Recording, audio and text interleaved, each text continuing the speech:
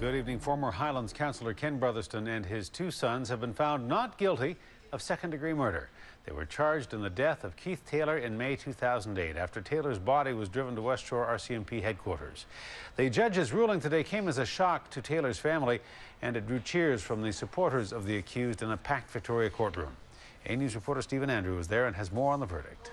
Mr. Brotherston, do you have any comment on the verdict? Just glad it's over and just going to try to get back to some normal life. Ken Brotherston and his two sons, Ken Jr. and Greg Brotherston, walk out of the Victoria courthouse free men.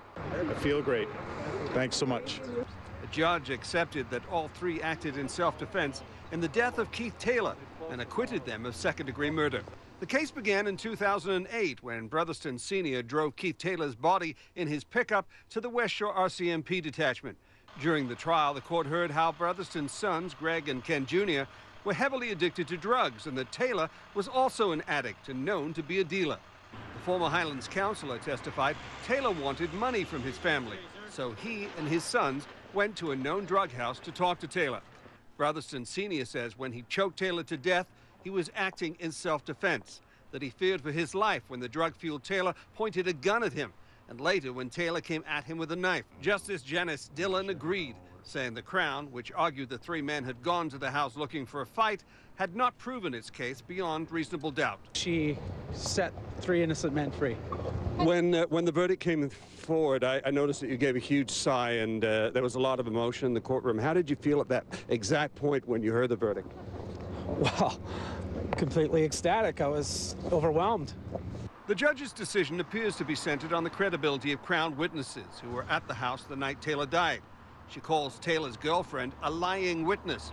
The defense questions whether the case should have ever gone to trial. We've got somebody that's died as a result of a violent struggle, and they've got conflicting statements from their witnesses. I'm a little concerned, and I have been since the outset, that the reliability of the witness has always been the issue.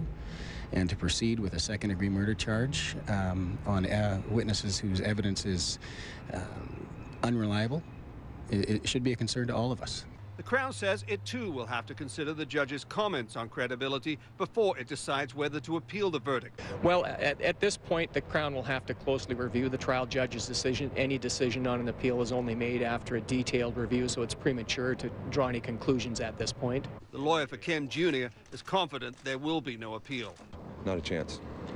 There's findings of fact by a very smart judge who hit the nail on the head. I don't think there's a snowball's chance.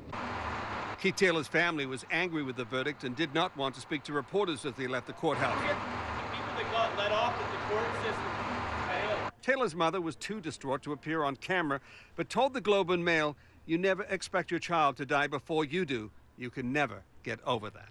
In Victoria, Stephen Andrew, A News.